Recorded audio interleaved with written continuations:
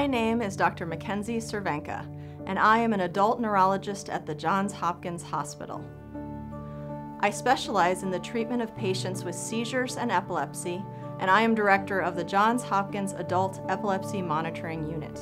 The purpose of the series of videos that you are about to watch is to orient you to our adult and pediatric epilepsy monitoring units and to prepare you for your hospital stay here, and to let you know what to expect while you are here. The Adult Epilepsy Monitoring Unit is located on the 12th floor east wing of the Johns Hopkins Hospital in the Zayed Tower. The Pediatric Epilepsy Monitoring Unit is located on the 10th floor of the Charlotte R. Bloomberg Tower in the Johns Hopkins Children's Center.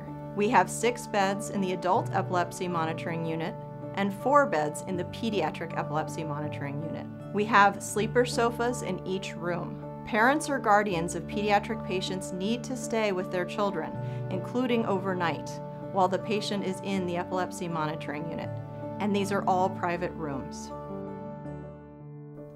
The purpose of the Epilepsy Monitoring Unit is to try and identify seizures or other episodes that look like seizures and be able to characterize them and figure out what the appropriate treatments are.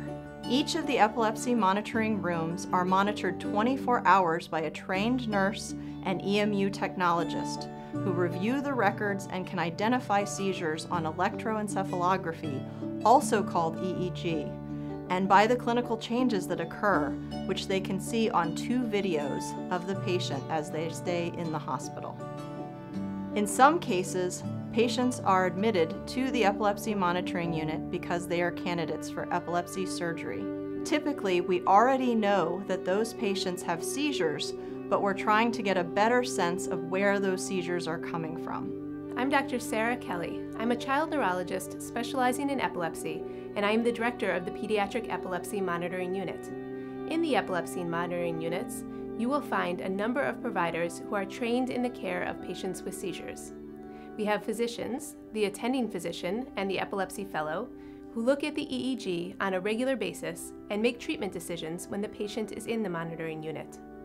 We also have the resident team who cares for the patients on a daily basis, and the nurses and technicians who are trained in the recognition and response to seizures. During an episode, there are video and audio recordings, so we also ask patient visitors to describe out loud what is going on during these seizures, because we can then look back and correlate the activity that we see and the description we're being given with the EEG findings. That happens typically every morning during morning rounds.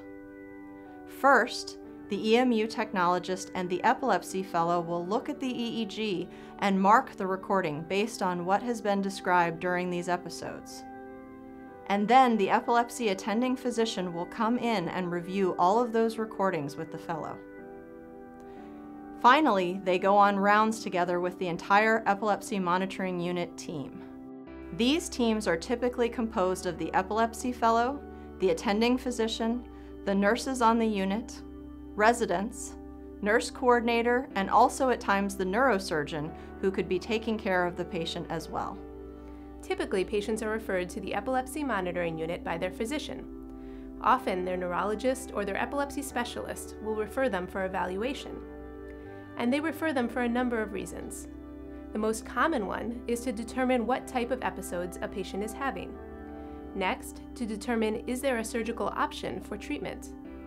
Finally, to make medication changes in a safe and controlled environment. After a patient is evaluated in the epilepsy monitoring units, the information we gather during the stay and information that we have from their prior evaluation is taken to our weekly epilepsy conference. This conference takes place on Tuesday mornings, and all of the epilepsy specialists are there, as well as a number of colleagues from various specialties. We are very fortunate to have wonderful neuropsychologists who we work with both here at Johns Hopkins and also at Kennedy Krieger Institute. And they come to our conference along with the neurosurgeons as well as nursing personnel and technicians. We all work together to come up with the best recommendation for the patient. When a patient is discharged from the epilepsy monitoring unit, we ask them to call their attending physician to make a follow-up appointment. This appointment is generally a number of weeks out, so that we have a chance to see if the treatment changes that were made are effective for the patient. And also, so we have time to look at all of the data we discuss in our epilepsy conference and think about the best recommendations for the patient.